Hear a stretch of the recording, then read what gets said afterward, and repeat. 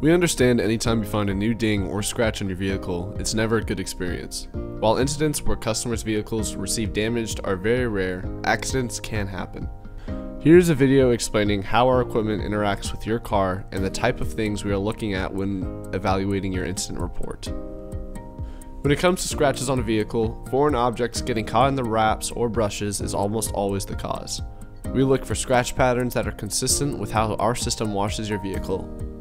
Examples of scratches that are not consistent with our wash system are vertical or non-horizontal scratches on the side of the vehicle, single scratches on a vehicle, as our equipment typically touches an entire side of the vehicle and foreign objects create multiple scratches at the same height, any scratch motion that is not consistent with how our brushes rotate or move while in contact with the vehicle.